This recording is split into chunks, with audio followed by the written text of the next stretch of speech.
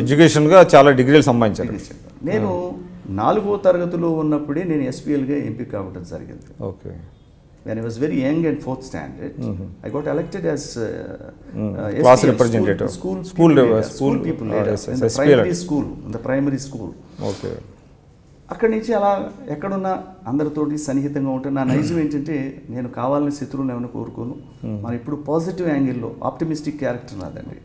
అందరితోటి సన్నిహితంగా ఉండాలి, గౌరవంగా ఉండాలి. మనల్ని ఎవరైనా కావాలని వ్యతిరేకించినప్పుడు వాళ్ళతో దూరంగా ఉండాలని, అంతే తప్ప వాళ్ళతో కక్షలు కార్పణ్యాలు పెట్టుకునే అవసరం లేదు. అంతే. It doesn't mean that I'm timid are అన్రెడీ. But అనవసరంగా మనం ఇది కానీ ఇష్యూ వచ్చినట్లయితే ఎలా ఫైట్ చేయాలో అని. కానీ కాంగ్రెస్లో వర్గాలు ఎక్కువ కదా, మీరు ఎలాగా అంటే ఈదుతో వచ్చారు?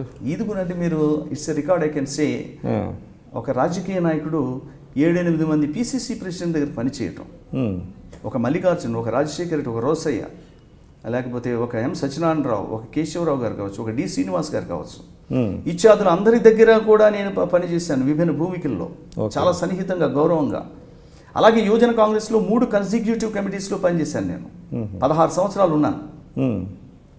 ఇలాగా అందరితోటి పార్టీ అంటే మమేకమై, పార్టీలో ప్రతి ఇష్యూలోని కూడా నా యొక్క ఇన్వాల్వ్మెంట్ ఉండి, నా యొక్క ప్రసంగాలు ఉండి, నా యొక్క ట్రాన్స్లేషన్స్, జాతీయ స్థాయి నాయకులు వచ్చినప్పుడు ట్రాన్స్లేషన్స్ ఉండి, ఒక రాజీవ్ గాంధీ గారు కావచ్చు, ఒక గులాం నబీ ఆజాద్ గారు కావచ్చు, ఒక దిగ్విజయ్ సింగ్ గారు కావచ్చు, ఒక అనిల్ శాస్త్రి, లాల్ బహదూర్ శాస్త్రి గారు కొడుకు, ఇచ్చా అనేక మంది యువజన కాంగ్రెస్, రమేష్ చెన్నితల కావచ్చు, ఆనంద్ శర్మ గారు కావచ్చు, ఇలా ఇచ్చాక అనేక మందికి నేను ఆ యొక్క ప్రసంగాలు English to Telugu, Hindi to Telugu కూడా చేసినటువంటి సంఘటనలు ఉంటాం. వారందరితో కూడా నాకు అత్యంత సన్నిహితమైనటువంటి రిలేషన్స్.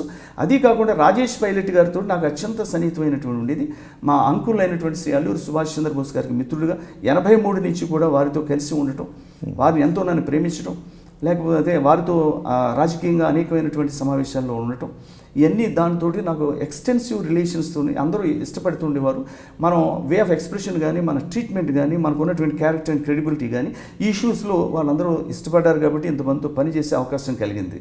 లేకపోతే ఒక సెకండరీపల్లి గ్రామం నుంచి వచ్చి తూర్పుగోదావరి జిల్లాలో జాతీయ స్థాయి వరకు కూడా మనం ఎదిగి అందరి చేత మనల్ని పొంది ఈ రోజుకి ఇలా ఉన్నామంటే అదే కారణం నేను భావిస్తా ఉన్నా. ఒక అజాత శత్రువుగా ఉన్నారు మీరు. అజాత శత్రువుగా అంటే పార్టీలో నా ఉద్దేశం మనం ఘర్షణకు వెళ్ళినట్లయితే మన పార్టీకి నష్టం చేస్తున్నటువంటి వస్తుందని. కాంగ్రెస్లో ఉన్నప్పుడు కూడా స్థానికంగా ఉన్నటువంటి ఎమ్మెల్యేకి ఎప్పుడు కూడా వివాదాస్పదం కాలేదు నాకు. ఎప్పుడు వారు కూడా నన్ను గౌరవిస్తారు. ఒక నియోజకవర్గంలో ఉన్నటువంటి ఒక 2 కత్తులు ఒక వరలో కుదరదు అన్నటువంటి సామెత మీకు తెలుసు. ఒక నాయకుడు, ఒక ఎమ్మెల్యేగా ఉన్నప్పుడు మన స్థాయి నాయకుడు అక్కడ ఉన్నప్పుడు కాంట్రవర్సీ వస్తుంది. కానీ ఎప్పుడు కూడా కాంట్రవర్సీ నా ఇష్యూ అంటే మీరు ప్రత్యక్ష రాజకీయాల్లో లేకపోవడం కావడం, మీది రిజర్వ్డ్ కావడం, రాజుల 1-2 సార్లు అవకాశం వచ్చింది.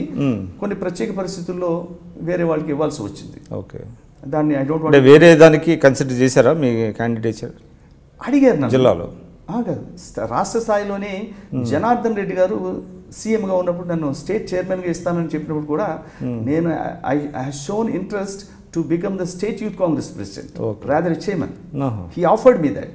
He told many people and my close friends also, పద్మరాజుని state chairman ఇస్తున్నాను అని చెప్పినా కూడా నన్ను అడిగాడు, నీకేం కావాలని అడిగినప్పుడు కూడా నేను యూత్ కాంగ్రెస్ స్టేట్ వైస్ ప్రెసిడెంట్గా ఉన్నాను, నేను ప్రెసిడెంట్ ఇవ్వండి, I can able to work. ఇచ్చారా? అప్పుడు రాలేదు. అంటే అప్పుడు దానికి వేరే కారణాలు ఉన్నాయి, దానికి కొంచెం లెంగ్దీగా ఉంటుంది కొంచెం చెప్పడం. బట్ మొత్తం కమిటీ అంతా కూడా 99% కమిటీ సపోర్టెడ్ మీ. మీరు అక్కడ కూడా మీకు